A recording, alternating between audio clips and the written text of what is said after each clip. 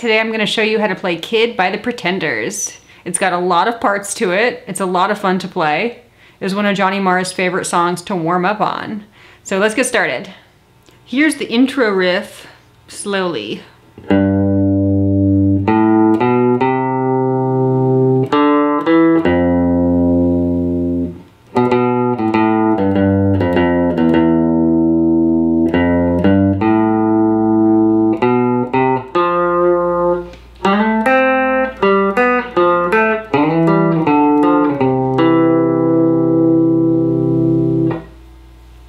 So we start on the 6th string, 3rd fret. Then go to the 5th string and play open, 2nd, 3rd. Then 4th string, open, 2nd. Then land on the 1st fret, 6th string. And remember this note for later. Next we're going to go to the 2nd fret, 5th string. And we're going to pluck twice, and I think it sounds best if you pluck up down so that the second one is louder. Do the same thing on the 5th string open, 3rd fret 6th string, 1st fret 6th string, and open 6th string. So far from the top we have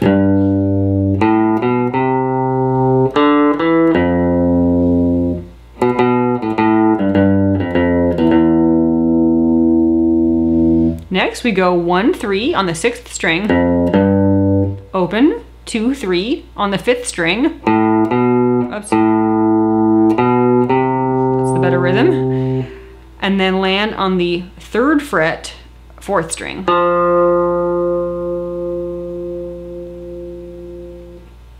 Next we're going to slide from about the 5th fret to the 7th fret, 4th string. 3rd finger. Reach back with your 1st finger to the 3rd string, 5th fret. So they ring out together. Then the 3rd finger moves down a whole step to the 5th fret. 2nd finger to the 4th fret. And you take the same shape down a whole step to the 3rd and 2nd frets. So we've got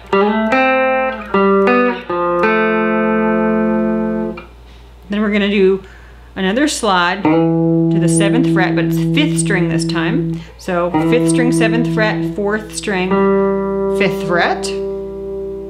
Take the same shape down a whole step.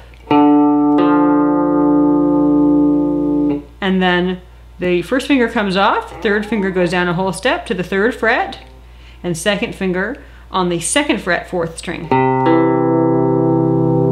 And the end of this intro riff bleeds into the verse, which is starting on a C chord, and you can see that you can go straight into the C chord. All right, so I'm going to do it one more time from the top.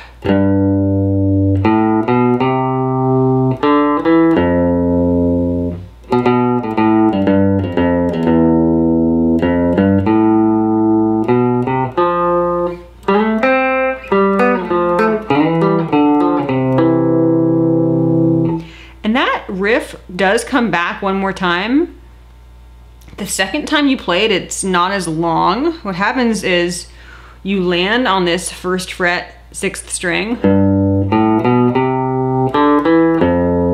And instead of doing all those double plucks, all of that stuff, you go straight from this F to the slidey part. This happens right before the 2nd verse. So listen for that. Next we'll take a look at the verse and the chorus. Both parts are just strumming chords, so let's take a look. Here's the verse.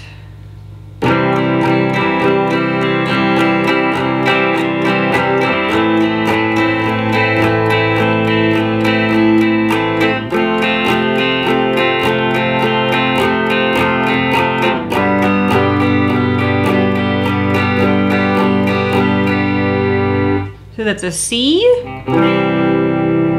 A minor, F over C. If you don't know F over C, you're borrowing strings 1 and 2 on the 1st fret, 2nd finger is on the 3rd string 2nd fret. 3rd finger is on the 5th string 3rd fret, and pinky is on the 4th string 3rd fret, strumming from the 5th string down. And then G. Each of those chords is for 2 measures or for 8 beats. So you could think of doing 8 down ups for each chord. And here's the chorus.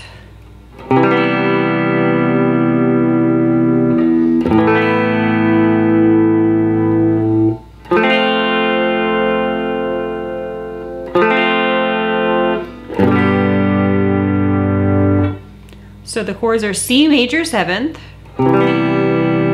looks like a C without the 1st finger down, A sus2, so to transition from the C major 7th, just take your 3rd finger and move it to the 2nd fret 3rd string, strum from the 5th string down, then F, you can do F over C or F,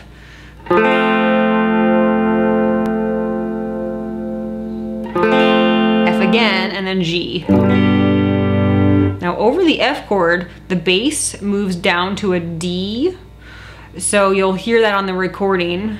It almost sounds like that chord, which is a D minor 7th. And you can choose to do that if you don't have a bass player playing with you, or if it sounds better to you. Now as far as the timing goes on the chorus, it's 8 beats of C major 7th, just like 8 beats in the verse chords. 8 beats of A minor, or A sus2, pardon me. Then for the F, it's 12 beats. 1, 2, 3, 4, 5, 6, 7, 8. 1, 2, 3, 4. 1, 2, 3, 4. And the G is only 4 beats. You can continue with a down up strumming on the chorus if you want, or you can just do the 1 strum, which is a little bit louder on the recording. Or you can do some kind of combination of the 2 strums. So that's the verse and the chorus. Next is the bridge. It's all power chords. It's the most driven, heavy rock part. Here's the whole bridge.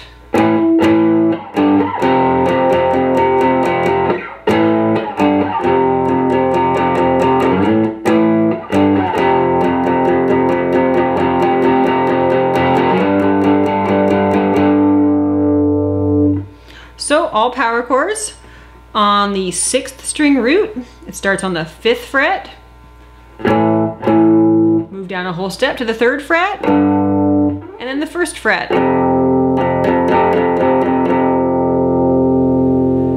Then we're going to repeat that. The second time, you're going to skip the 1st strum, a little break right there. So it's like rest. 3rd time, go back and do what you did the 1st time.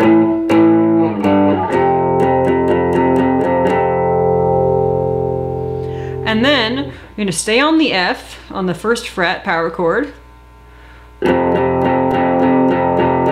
for 8 strums, and then go to the 3rd fret power chord for 8 more strums. Or you could do the lead part instead of that F to G at the end. You could go to the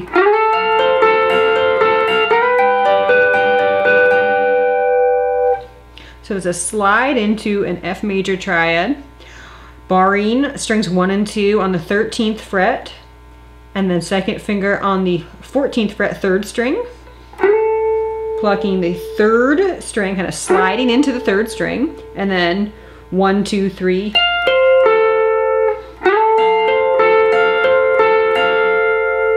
So that's 3, 1, 2, 3, 1, 2, 3, 1. And then same thing up a whole step on the 15th and 16th frets.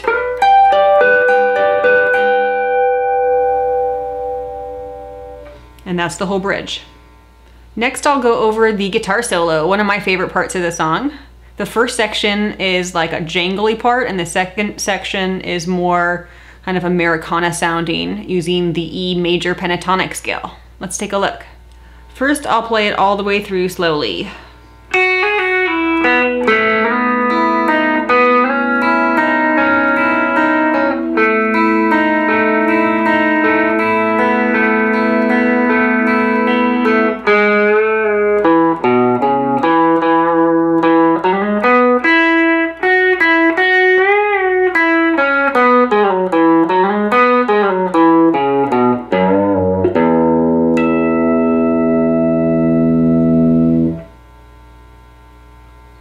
So we're going to start with a hammer-on pull-off on the first string, 2nd fret to the 4th fret.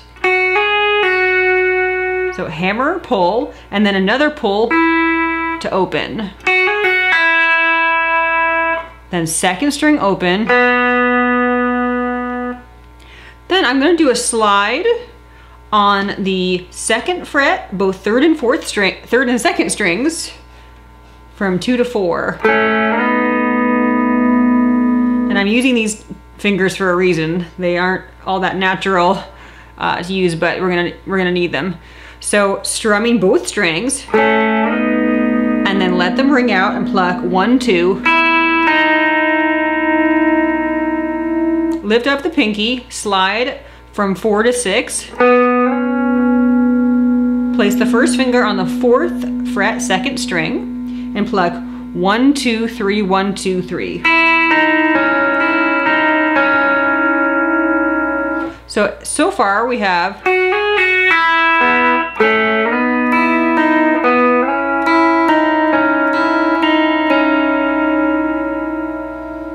next we are going to go to the first finger on the 2nd fret, 3rd string, and then I use my pinky, but you can use your 3rd if it's more comfortable, on the 2nd string, 4th fret, and pluck 3, 1, 2, 3, 1, 2, 3.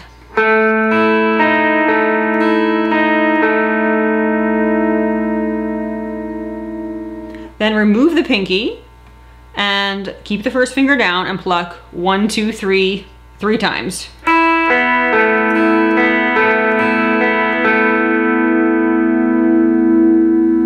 So that's the first section, the jangly section. A couple of tips.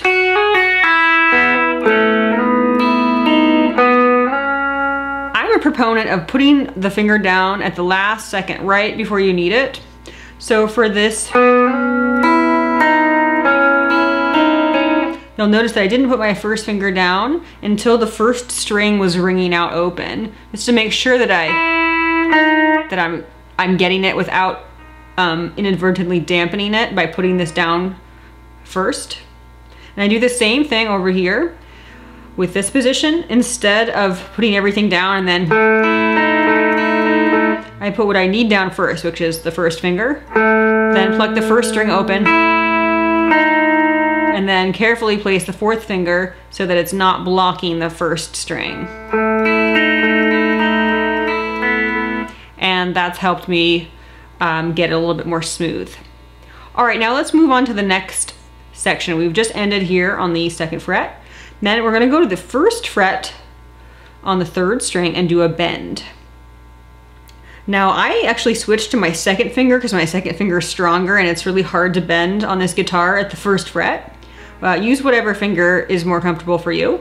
I'm gonna bend down, a half step bend and release.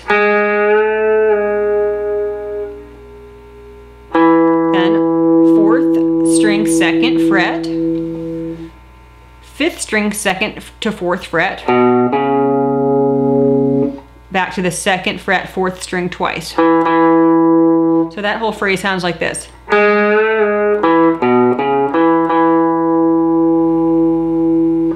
Then we're going to pluck this note one more time on the 2nd fret, then do a slide from 4 to 6 on the 4th string, 4th fret, 3rd string, 5th fret, 2nd string, 7th fret, 2nd string,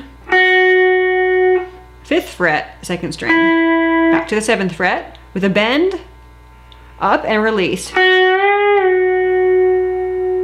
and then back to the 5th fret. So I'm going to take it again from this bend at the 1st fret.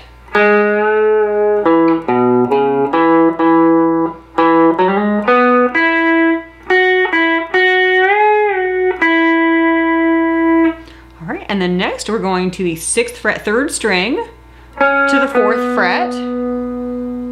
And then same thing on the next string, but instead of plucking them individually, we're going to do a slide from 6 to 4. And then land on 2 on the 4th string. Then slide back up from 4 to 6 on the 4th string. 4th fret 3rd string. Slide back down 6 to 4. Back to the E on the 2nd fret 4th string. Then 5th string, 4 to 2. And then 2nd fret, 6th string, bend and release. Open 6th string. Harmonic on the 1st string 12th fret. Harmonic meaning you're going to just place your finger directly on top of the fret and press very gently on the string. You're not going to push into the fretboard like you normally do when you fret a note. So that's the entire solo. I feel like I should take it one more time from this bend.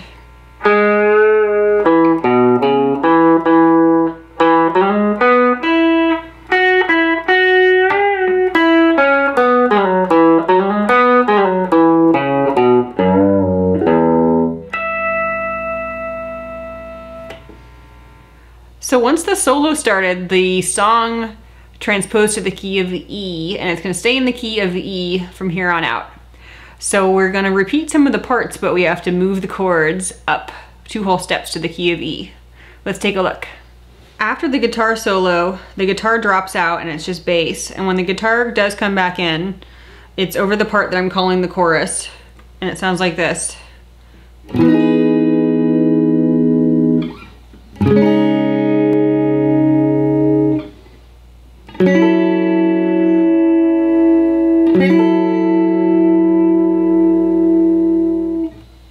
So that's E major 7th. You're on the 7th fret, 5th string, 9th fret, 4th string, 8th fret, 3rd string, 9th fret, 2nd string. And you can bar with your 1st finger to strum from the 5th to the 1st strings. And then C sharp sus2. This is kind of like the A sus2 we did earlier, but it's 2 whole steps up, so it's C sharp sus2. Barring on the 4th fret, strings 5 through 1. 3rd finger on the 6th fret, 4th string, 3rd finger on the 6th fret, 3rd string. And then next we're going to go to an F sharp minor 7th chord. A finger like this. Some people do it with a bar like that, which I find to be pretty difficult. So 4th string, 4th fret with the 1st finger. 2nd finger on the 5th string, 5th fret, 2nd string. 3rd finger on the 5th fret, 1st string. 4th finger on the 6th fret, 3rd string, strumming from the 4th string.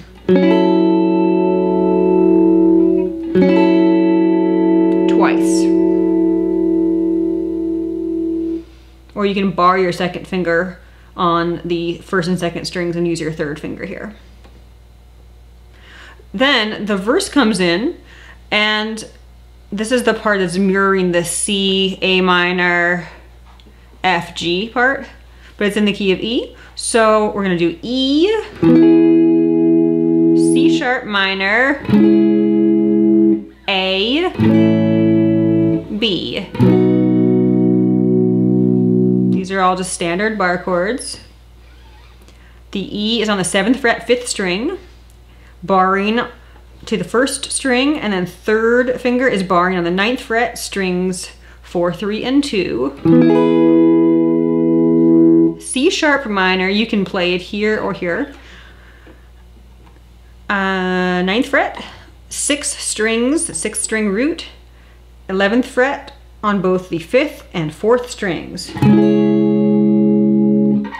A is a bar chord on the 5th fret all the way down, 2nd finger on the 6th fret, 3rd string, 3rd finger on the 7th fret, 5th string, 4th finger on the 7th fret, 4th string.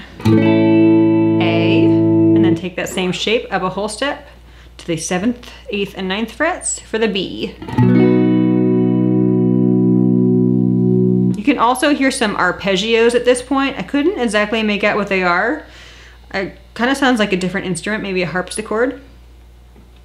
Feel free to arpeggiate these chords.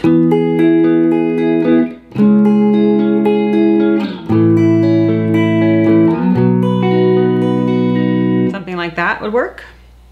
So that's the verse and the chorus in the key of E. And next is the outro solo. So some more guitars come in, overdubbed, and then the song fades out kind of in the middle of the solo. But I'll go over what happens before the fade out. So I'll play this part all the way through.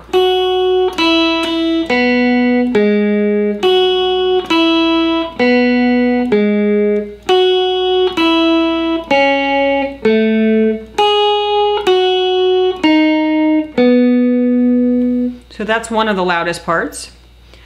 It's going to start on the 1st string, 2nd fret to open. And then open 2nd string and 1st fret, 3rd string. And repeat that one more time.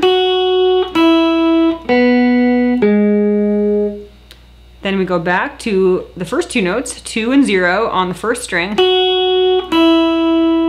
Then it's going to go to the 2nd fret on the 2nd string and the 2nd fret on the 3rd string. And then finally, 4th fret to 2nd fret on the 1st string.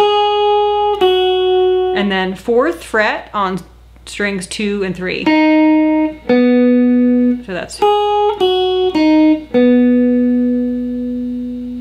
So that's one of the parts. Another part I'm hearing is the same 4 notes that you started with, but 16th notes.